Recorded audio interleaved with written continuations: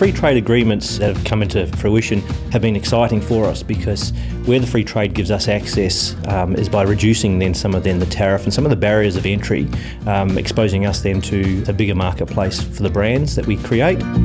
장기적으로는 더 많은 호주의 농산물이 한국에 들어올 것이고요. 또 그것을 통해서 더 많은 소비자들이 소비하고 이용하게 될 것은 분명한 사실인 것 같습니다.